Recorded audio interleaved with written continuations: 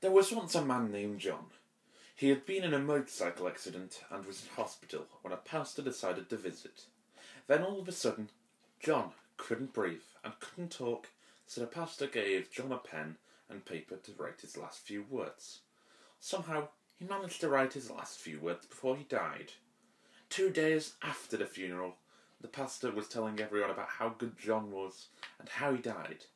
Then he remembered the letter, and the pastor took it out of his jacket and read it out loud, and it said, "You're standing on my oxygen tube."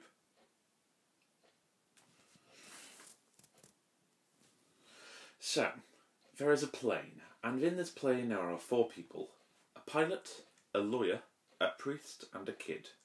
The plane is going down, and fast, but there are only 3 parachutes on board, so the pilot says, "I have a family and a daughter that is expecting."